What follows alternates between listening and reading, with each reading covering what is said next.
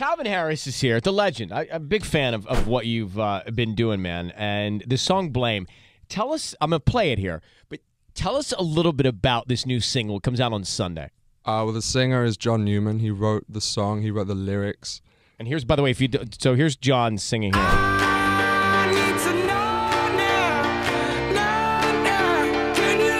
Just to give you some context of him. So he's got an amazing voice, and he's an amazing writer, which is like a golden combination. Like, you don't really get that a lot. You get a lot of amazing singers that can't really write.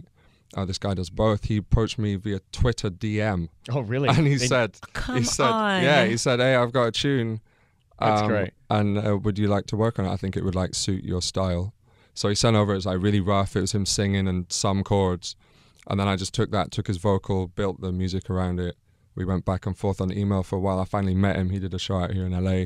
I went to see him. He's such a nice guy as well. It's amazing. And it was just like, it was a good vibe. And the song came out great. And so you're not the vocal on that song. No. Obviously, like the song of Summer, you are the vocal on. Yeah. Do you like both sides of that? It doesn't matter to you? I like writing songs. Like, I like writing lyrics, but sometimes I can be lazy with the lyrics, and I feel like I want to just make music instead. So to have an amazing song come at you via Twitter DM is like the most incredible. I mean, you almost like second guess whether or not it's the person, even though it's DM. Like I get DM sometimes from people, and I'm like, I don't think that's them. No, you need to check them out. You got to check for right the blue tick. And you all don't be writing a song for somebody doing the music, and then all of a sudden you realize, oh, that's not that guy. Yeah. Well, if it's a good song, then I'm good with that. Still, doesn't matter who it is. So all right. So some of the lyrics here are, "Can't you see it? I was manipulated. I had to let her through the door." All right, so whose lyrics are those? It's John Newman. It's all written by John. Yeah. Now, is it coincidental that those are lyrics in your song, considering some of the things that people have been talking about recently with you? Oh, I guess so. Oh, actually, I saw a story on your website that it was about Rita, but it definitely isn't. He wrote that song. Well, so she was here, and she actually, there's a song you guys wrote together, which obviously you know about. Yeah. And I barely picked up on this. So here's the original lyric to great song, "I Will Never Let You Down." You guys wrote that together? No, I wrote this. You wrote that. Yeah, it was my song. I told you. told me. I said majority control because that's right. Yeah, that's right. 100%. Yes. Now, but wait. Now here's. I was out sick this day, so I didn't get to see any of this. But here, I barely picked up on this. Here's what she did when she was here. I might have let you down. Wow. I mean, that's telling to me. Yeah, that's crazy. Right. Well, what's your reaction to that revision? It's weird. Weird. Oh, come on. She's been outspoken. You have not been. I think that's unnecessary. Really? You know, for her to, just sing the song. I mean, but it seems like she made it even more personal there to me. Yeah, which is it's her prerogative. She's singing the song. It's her. I mean, it's her singing it. She's performing. Yeah, but it's your song. She just changed it. It's my song.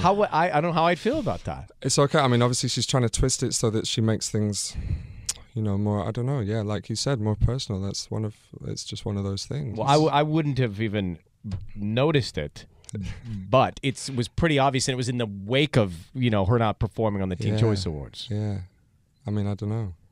What do you think it's all about? Well, I have my theories. What's your theory? I've read your tweets. What's your theory? Okay, so my theory. Well, first of all, I think she's very talented, and she is incredibly. She's a great singer. Listen, this girl. I don't know if people even realize it, but she's going to be around probably our lifetimes. Like, she works insanely hard. She makes some crazy decisions, but she works insanely hard. What are some of his decisions? Some decisions she's made are crazy, but she works incredibly hard. And He's good, Calvin. She is going to be around for, she's going to be a star forever, like, no matter what. So there's a thinking brain when it comes to her music and her career, but maybe not so much of a thinking brain for other things. Nah, she's just focused on her career, and that is the most important thing, and I respect that so much. Which I do as well, and I don't want to harp on it.